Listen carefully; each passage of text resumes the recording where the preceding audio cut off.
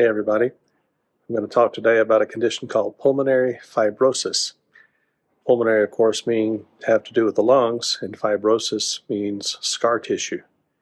Pulmonary fibrosis is a serious condition that can affect the lungs and make the lungs more stiff than normal. Usually when you breathe, it is effortless. You don't even think about it. The air just comes in and goes out without expending any energy for the actual breathing itself.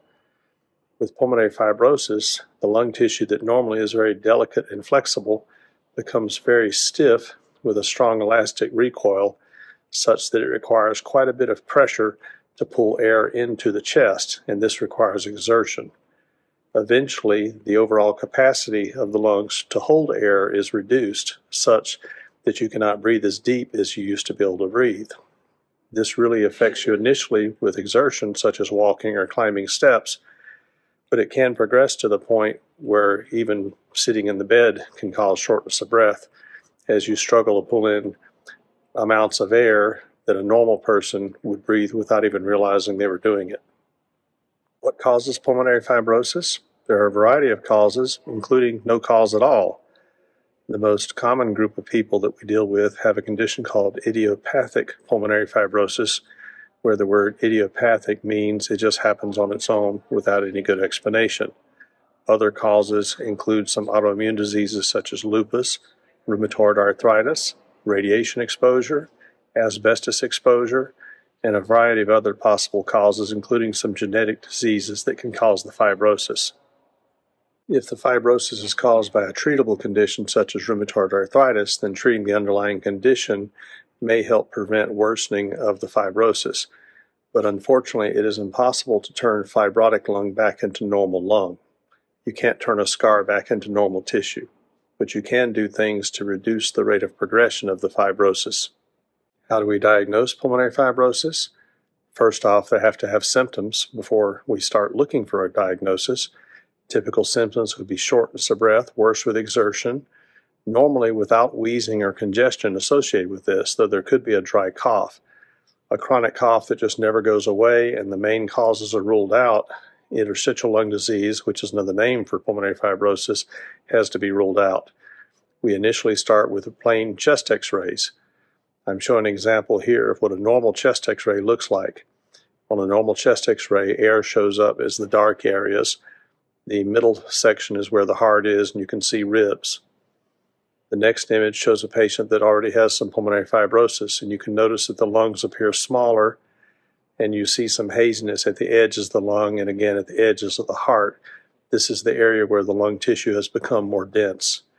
This leads to a reduction in lung capacity and increased shortness of breath with activity. Here you see some CAT scan images, which are cross-sectional images of the lung. First, the normal CAT scan of the lung, where you can see the detail of the lung tissue, and then an image of a patient that has idiopathic pulmonary fibrosis, where you can see the fibrotic changes at the edges of the lung.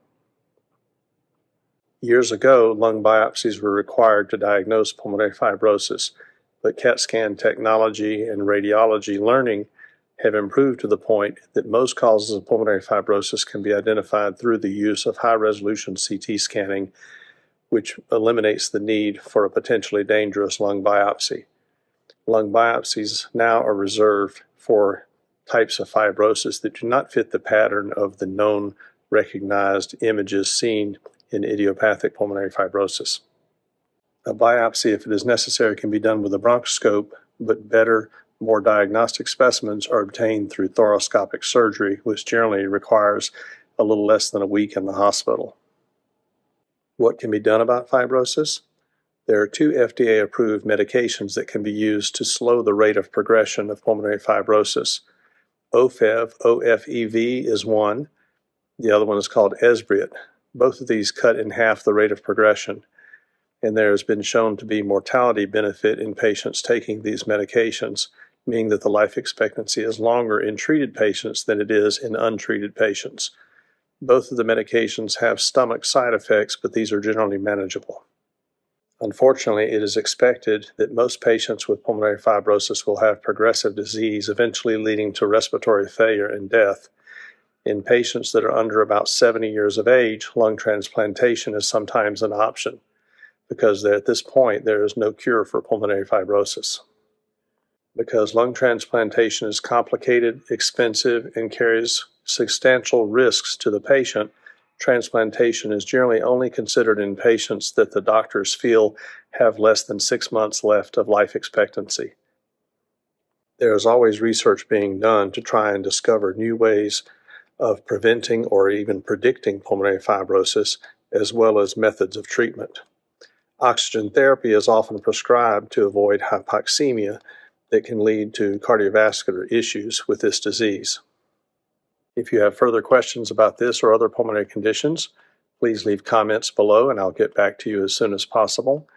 Don't forget to subscribe to the channel, share the video to people that might be interested, and hit the like button to improve the distribution. Until next time, see you later.